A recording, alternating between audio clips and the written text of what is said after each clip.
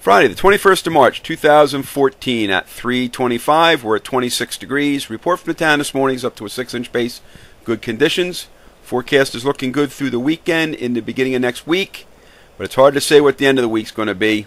It doesn't look pretty at this point. We had snow overnight. I'd say we picked up 4 to 6 inches. It's a little hard to tell because it blew around so much. But it's pretty much irrelevant at this point.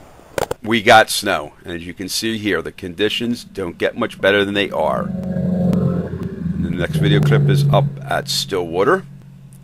Went out riding last night, put 104 miles on in no time at all, just sat back and relaxed and enjoyed the trails. It was just like riding on a roller coaster, just cruising around.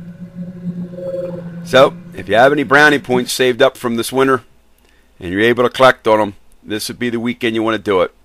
Because like I said, the conditions don't get much better. And the season is coming to an end here. We're soon going to be into April.